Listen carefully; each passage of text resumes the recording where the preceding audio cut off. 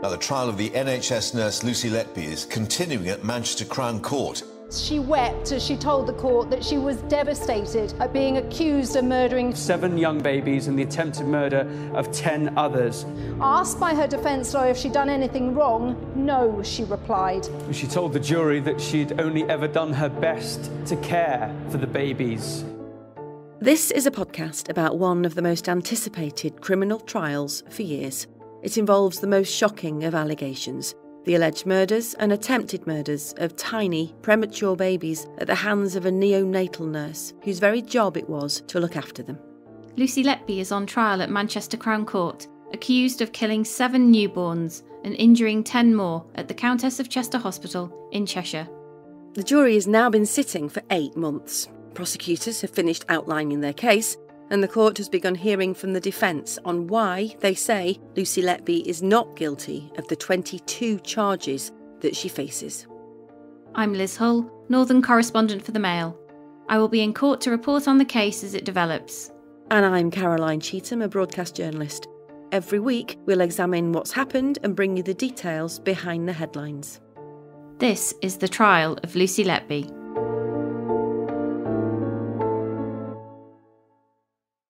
Last week, Nick Johnson KC was finally able to conclude his cross-examination of Lucy Letby. Regular listeners will know that the babies in this trial are not being named for legal reasons, and the identities of their families are also being protected, so we're calling them babies A to Q. This podcast will go further than the headlines and news reports, but at times you might wonder why we aren't bringing you more detail. That's because we can only tell you what the jury have heard, and that's to preserve the integrity of a fair trial. 7 of the babies died, 10 survived.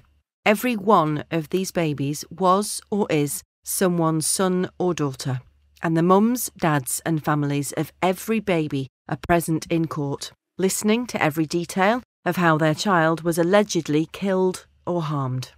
In this episode, we'll hear Lucy Letby agree that 2 of her alleged victims were poisoned with insulin, but not by her. She'll contradict the evidence of doctors and parents and say she didn't see any unusual rashes on any of the babies. We'll also hear she's accused of hanging around after her shift finished to root paperwork out of the bin to take home as souvenirs. And we'll reveal the prosecution say she was plotting to kill all 3 triplets. Welcome to episode 39, Homicidal Activities.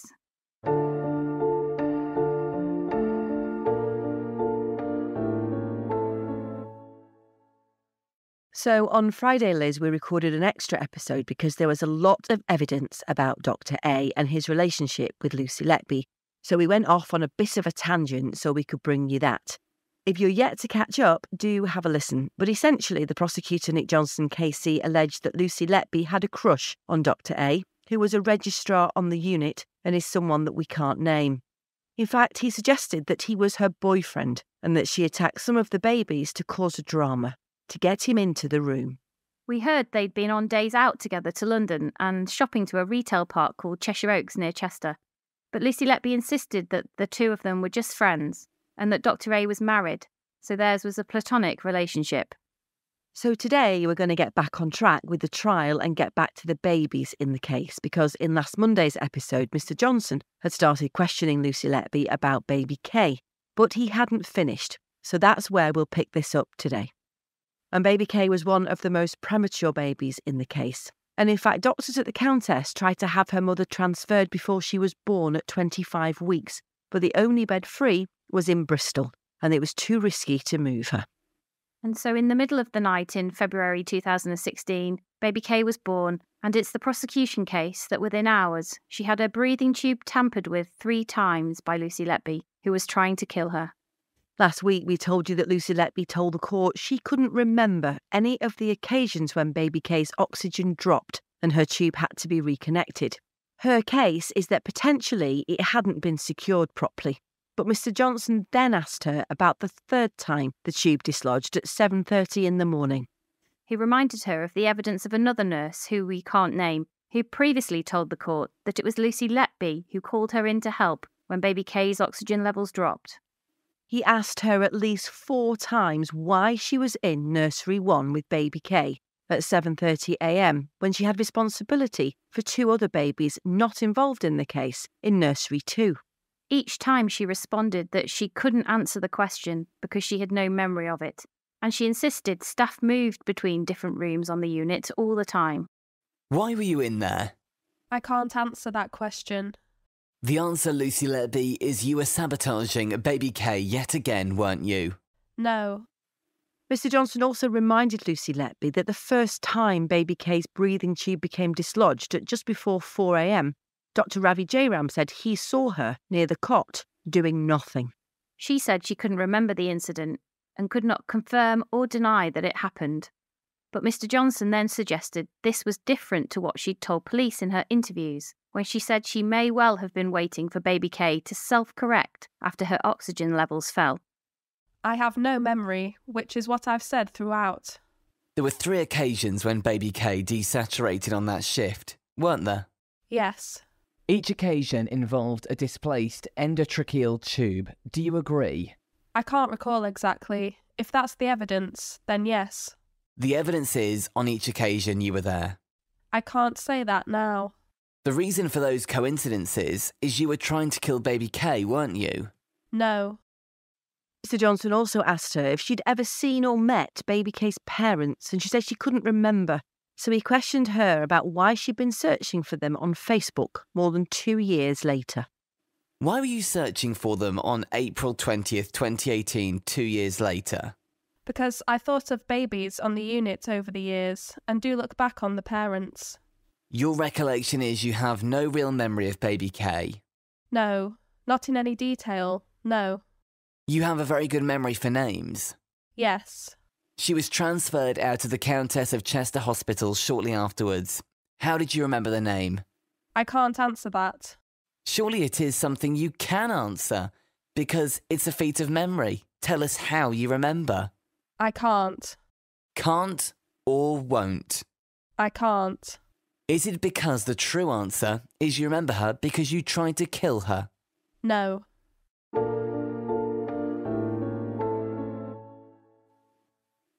Now, one of the central allegations in this case is that Lucy Letby used insulin as a method of attacking babies. And the prosecution say baby F and baby L were the focus for these attacks, which were 8 months apart.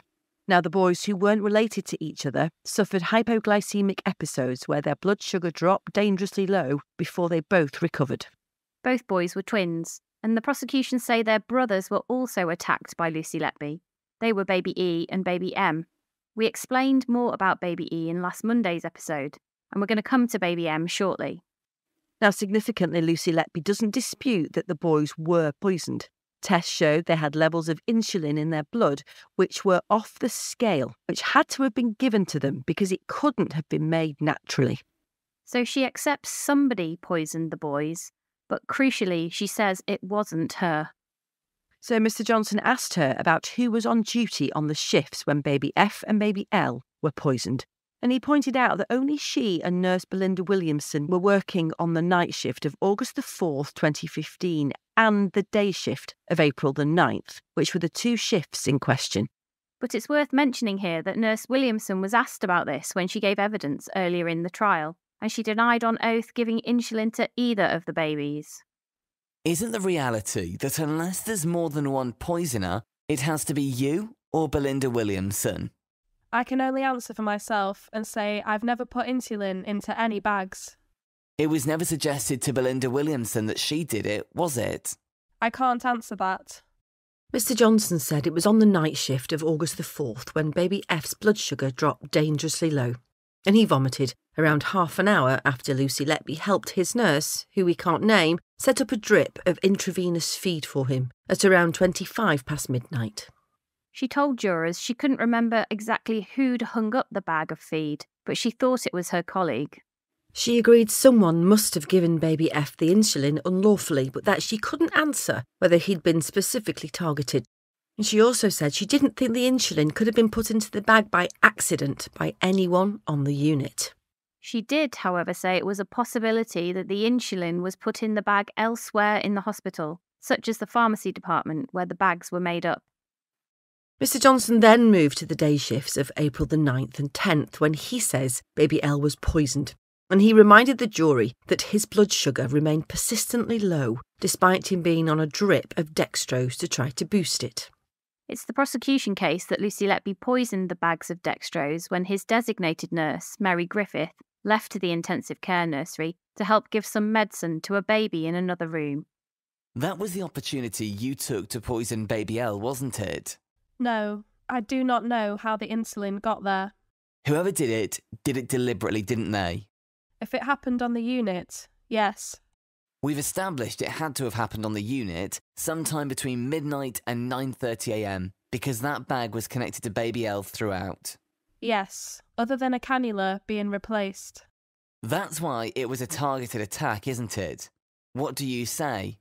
Not by me, it wasn't. Not by you? By somebody else? Yes. Poisoning of a child in the same way that baby F was poisoned? Yes. With the same substance? Yes. The reality is that unless there's more than one poisoner, it has to be you or Belinda Williamson. I can only answer for myself and say I've never put insulin into any bags. It was never suggested to Belinda Williamson that she did it. I can't answer that.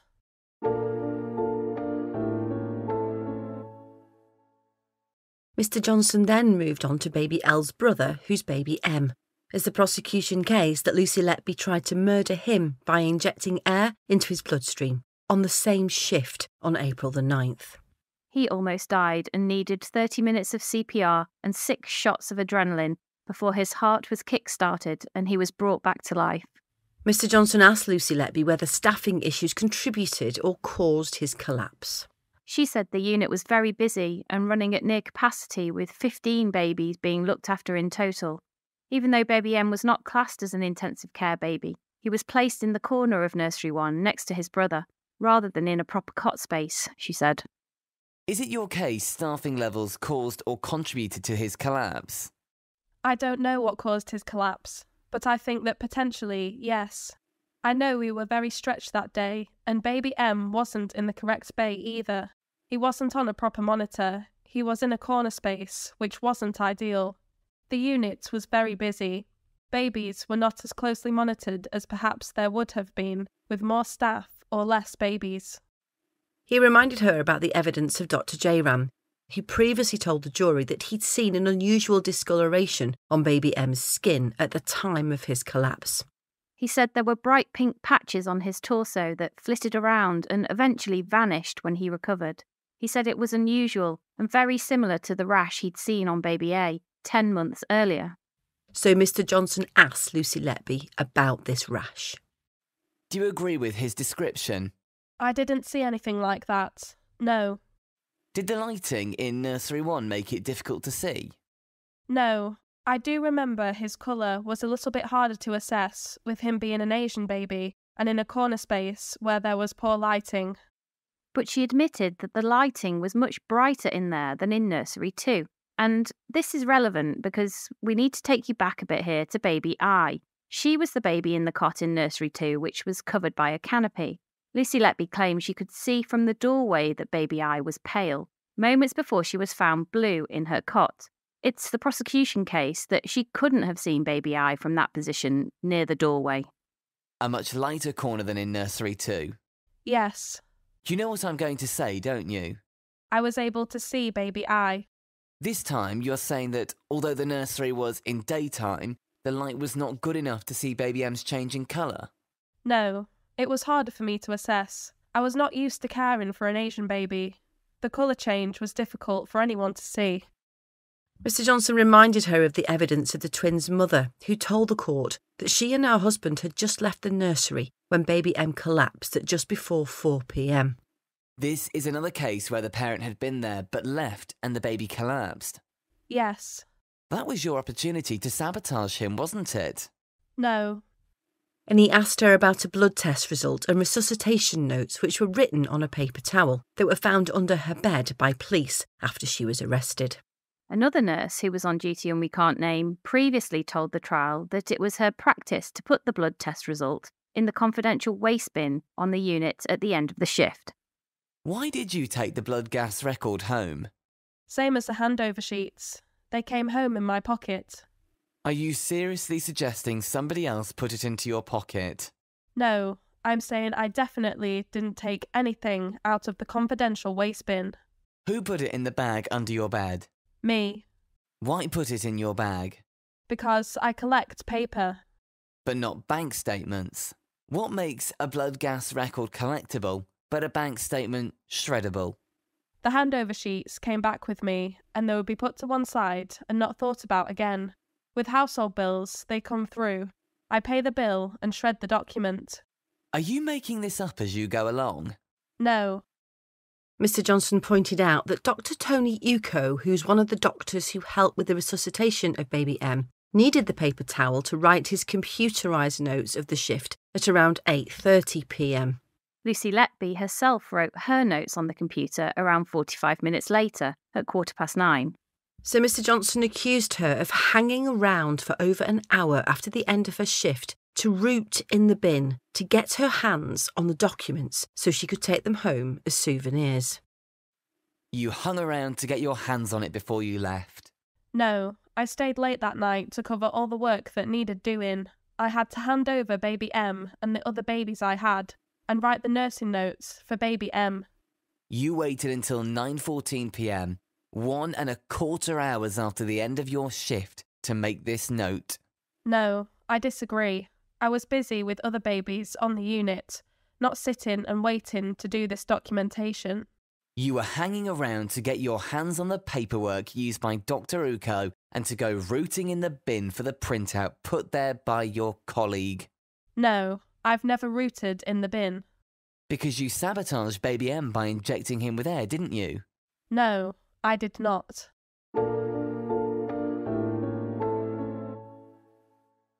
Next, Mr. Johnson moved on to baby N. He was the baby with haemophilia. Lucy Letby is accused of trying to murder him 3 times.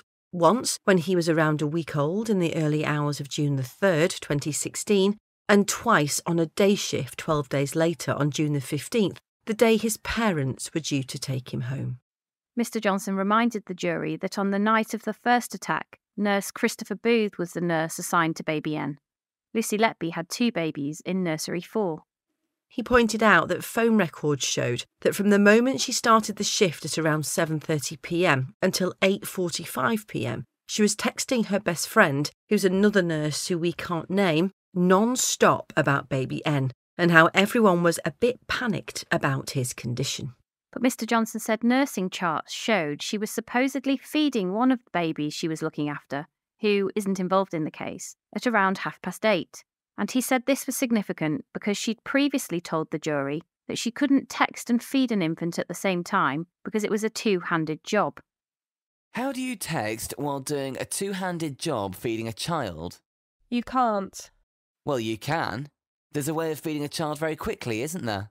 You think I pushed it in? I do. You tell the jury. No, I did not. How do you push it in? You put a plunger in the end. That's what you were doing, isn't it? No.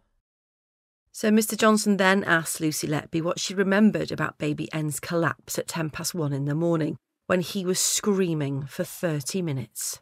She said she had no memory of it, but did accept that it happened when Nurse Booth was on his break.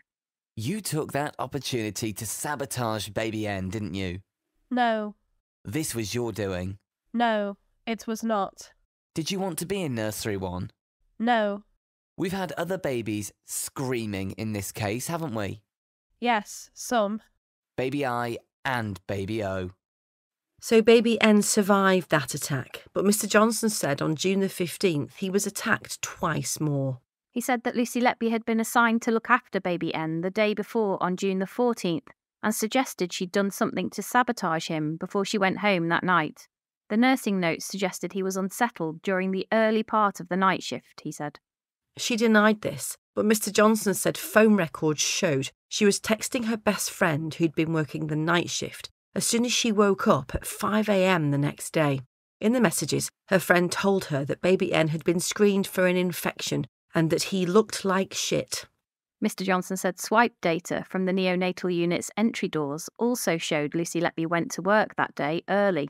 She was there by 7:12 a.m, and 3 minutes later, baby N desaturated and his oxygen levels dropped. And he reminded the jury of evidence given by Jennifer Jones-Key, who'd been looking after baby N overnight in Nursery 3. She recalled Lucy Letby coming to chat to her as soon as she arrived on the unit. The reason you did something to him when you went off the previous day shift was to give the impression of a progressing decline that you could take advantage of on the day shift of June the 15th. No, that's not what happened. You set him up to fail at the end of the previous day shift, and you were in there before your shift started, making a beeline for him to make it look like he'd come from the night shift with problems.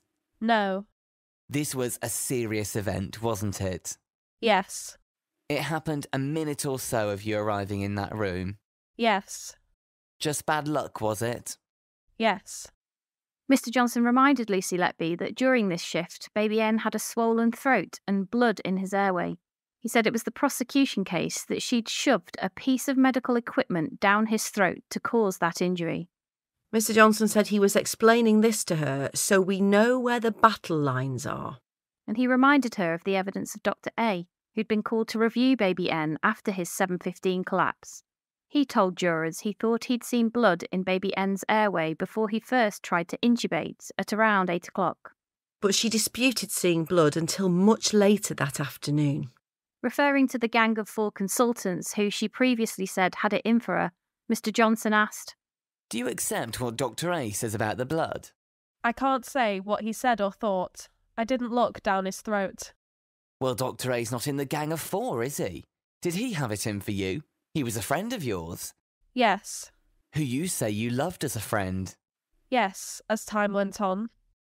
Mr. Johnson pointed out that in her nursing notes written later on in the shift, Lucy Letby had not mentioned baby N's collapse at 7:15 a.m, and he accused her of trying to create the impression in the paperwork that it happened before she came on duty. He also claimed she'd telephoned baby N's father to tell him his son had been unwell, but then she'd deliberately written in the nursing record that another nurse had made the call. And that she'd invented in her notes fresh blood on his charts at 10 a.m. to make it look like his problems were down to his haemophilia. But she disagreed and denied making any false notes. Mr. Johnson reminded the jury that baby N's second deterioration at 10 to 3 that afternoon happened when his parents left the unit briefly to get some food. At that time, Lucy Letby had noted more fresh blood in his mouth and nasal tube. What had you done to baby N? I hadn't done anything to him. This is very similar to what happened to baby E, do you agree? Baby E had significantly more blood, but he did have fresh blood, yes. You had shoved some foreign object down baby N's throat. That's why he was bleeding. Absolutely not. No. Dr. Breary also saw blood in his throat at this time. Do you remember? Yes, if that's what he said. This was all your work. No, it's not. She agreed she'd become agitated when other doctors from Alder Hey Hospital in Liverpool arrived at Chester to try and help intubate baby N. Did you think eyes from outside might work out what you'd been up to? No, I wanted them to come and help. The nursery was full of people. I didn't know who they were. I'd never experienced people coming from another hospital before. Mr. Johnson said that when baby N collapsed for a final time, all the doctors from the Countess and Alder Hey were away from his cot side in a huddle, discussing how they could best help him. Did you take advantage of them being distracted to try and kill him? No.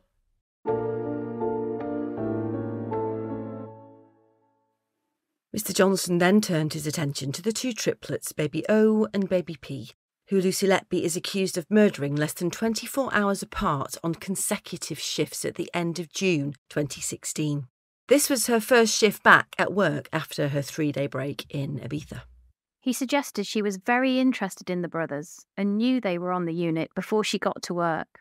She admitted that the triplets' arrival was big news on the unit and that she'd never seen naturally conceived triplets before.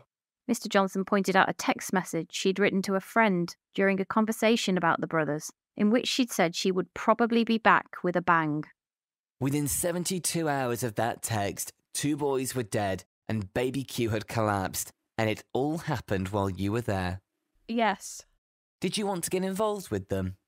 No, I was just making inquiries. It was something the hospital and other members of staff were talking about. So just to go back a bit, on the day shift of June the 23rd, Lucy Letby was the designated nurse for baby O and baby P, and another baby in nursery 2. She was the only nurse in that room. Their brother, the triplet who survived, was in nursery 1. Although they were 7 weeks early, they weighed between 4 and 5 pounds, and they were doing well. Lucy Letby suggested baby O had a problem with his tummy being swollen, which wasn't dealt with adequately by staff on the previous night shift. But when she was questioned by Mr. Johnson about this, she couldn't say exactly what the inadequacy or the problem with his abdomen was. Now, it's the prosecution case that she overfed baby O milk at around 12:30 p.m, prompting a collapse 45 minutes later. Mr. Johnson said she also sabotaged his care again at 2:40 p.m, by injecting air into his tummy. And he reminded the jury of evidence from the expert radiologist Professor Owen Arthurs, who said an X-ray taken soon afterwards showed a large amount of air in his bowel. Mr. Johnson also pointed to nursing charts, which he said Lucy Letby had deliberately filled out incorrectly to cover her tracks and make it look like the air had come from oxygen and breathing support, which baby O had, in fact, not been receiving. And he accused her of pulling back the feeding tube in his nose so that the air she'd injected into his tummy could not drain out properly. She denied doing any of these things. Mr. Johnson reminded the jury that both times baby O collapsed, she called Dr. A to review him. He said the doctor was her boyfriend and she'd sabotaged baby O to get his attention. He said she wanted him on the unit because she missed him and hadn't seen him for several days while she'd been away. Now, we covered a lot of this on Friday in our bonus episode, so listen back if you want to know more about her alleged motive. And we should stress that Lucy Letby denied any of this or that she was romantically involved with Dr. A, who she said was a married man. And when baby O collapsed for the third and final time, he was crash-called back again, along with 4 other doctors who fought unsuccessfully to save his life. Mr. Johnson reminded the jury of the evidence of Dr. Breary and of the triplets' parents, who all described seeing an unusual, moving rash on baby O's swollen tummy at the time of his collapse. Now, here's a reminder of what his dad said in a tearful video that was shown to the jury of his interview with police. All his veins, you could see them, all bright blue, going different colours. His whole body looked like it had really, really bad prickly heat that got worse. When it went down again, it was literally like you could see something through his veins. Mr. Johnson asked Lucy Letby about the rash, which he said has become a feature of this case. The prosecution alleged Lucy Letby caused the rash by injecting baby O's circulation with air and causing an air bubble in his blood. But she claimed she saw mottling and no rash. Dr. Breary saw a disappearing rash. Baby O's mum and dad talked about a moving pattern of colour. Yes. That's the truth, isn't it? I can't comment on their truth. I didn't see anything like that myself. Mr. Johnson also asked her about the injury to baby O's liver, which was found during post-mortem. She agreed it must have happened during this shift, but insisted, I don't know how that has happened. You injected baby O's stomach with gas down the nasogastric tube, didn't you? No, I didn't. You injected air into his circulation, causing an embolus. No. And through some violent mechanism, you inflicted that liver injury on him, didn't you? No. Now, baby O continued to decline throughout the afternoon and was pronounced dead at 5:47 p.m. And Mr. Johnson accused her of almost immediately turning her attention to his brother, baby P. He said she also sabotaged him by overfeeding him milk and injecting air into his tummy before she clocked off from work that night. And he pointed to a text message she sent to her best friend while she was walking home. She told her friend about baby O's death and wrote, Worry as identical. Were you setting up a false narrative here? No. You were trying to create in the minds of other people that because baby O had died of some unspecified problem, the likelihood was something was going to happen to one of his siblings. No, that's not what I was suggesting. Because that's what you were planning. No, it was not. You'd already put your plan into motion by pumping air into baby P before you left, hadn't you? No. On the way home, you were sowing the seeds with your colleagues, feeding a false narrative, trying to divert attention from your homicidal activities. No. Baby P collapsed 3 times and died the following day while Lucy Letby was looking after him. Mr. Johnson said the first alleged attack came just after Dr. Uko had completed his ward round, just after 9:30. He told the court that Lucy Letby was very keen for Dr. A to be called to review Baby P. Again, we covered this in Friday's bonus episode. It's the prosecution case that Lucy Letby caused this collapse by injecting air down his feeding tube. Mr. Johnson asked her about a handwritten note of his resuscitation, which was found in a bag under her bed by police. How did it get there? I put it there. Why? I collect paper. I have difficulty throwing away paper. Was there something comforting about it? Yes, I keep paper from a variety of different sources. Mr. Johnson reminded her about the evidence given by Dr. B, the doctor we can't name, who told the jury she'd been shocked when Lucy Letby remarked, "He's not leaving here alive," a few hours before Baby P died. And just to remind you, at this point, doctors at the Countess were trying to arrange for him to be transferred to a specialist centre because he was so unwell. Lucy Letby said she couldn't recall making the comment, but admitted that soon afterwards Baby P collapsed again. It's the prosecution case that she tampered with his breathing tube. The problem with the tube happened just after the doctors left the room, didn't it? Yes. Just after you had said, "He's not leaving here alive." I don't agree I said that. Is this yet another bit of bad luck that happened just after everybody else had left? Yes. You'll remember Baby P's father said the circumstances of his death were very similar to Baby O's. Yes. Just as I'm suggesting, you had predicted both in your text on the way home after Baby O's death and in your remark to Dr. B. No, that's not what happened. The text, that was the portent of doom. No, I disagree. She also denied being excited and behaving inappropriately in the immediate aftermath of Baby P's death. 2 babies killed within 24 hours of each other, and you were acting in a deliberately inappropriate way. According to Dr. B. Just as you'd acted in an inappropriate way with Baby I's mother and Baby C's mother. Do you agree? No, I do not. Did you enjoy drama? No. Your portent of doom had fulfilled itself, hadn't it? At your hand. No. You had injected him with air down the nasogastric tube. No, I didn't. Mr. Johnson then went even further, and he accused Lucy Letby of planning to kill all 3 of the triplets.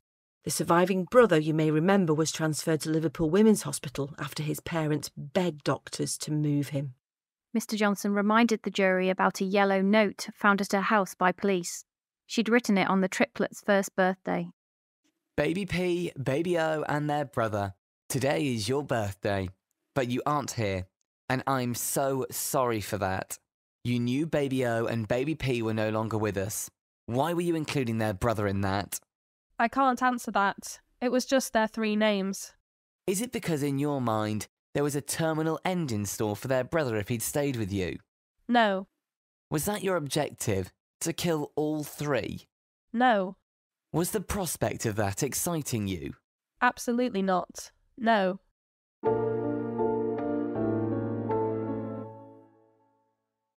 The final victim in this case is Baby Q, and it was to him that Mr. Johnson turned his attention as he neared the end of his cross-examination of Lucy Letby. He's the baby boy delivered 9 weeks early when his mother's placenta ruptured.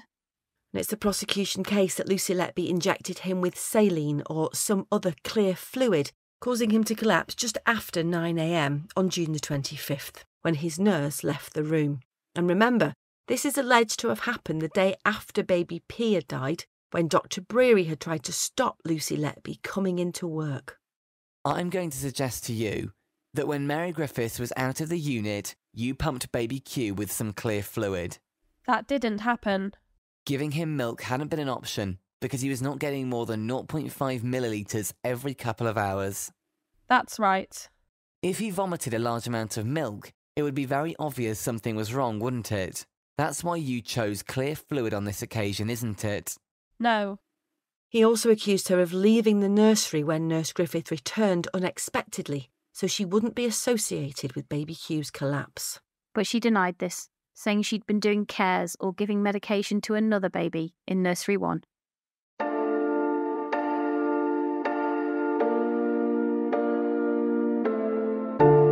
Well, that's it for episode 39. Mr. Johnson has now finished his cross-examination, and we've heard everything that Lucy Letby says happened in relation to the babies in the case. But we've still got more to bring you because Mr. Johnson wanted to know about 4 key features.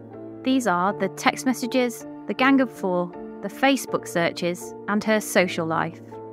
We're going to bring you all of that in an extra episode, so keep an eye on your feeds for that later this week. In the meantime, the trial is continuing and I'll be in court to listen to the evidence, and you can read my reports in the Mail and on Mail Plus. You can also follow me on Twitter, @LizHull. You can give us a rating and you can share the podcast. You can also follow us on Twitter @Lucy Letby Trial, or follow me @Radio Caroline, or send us an email at thetrialoflucyletby@gmail.com. See you then.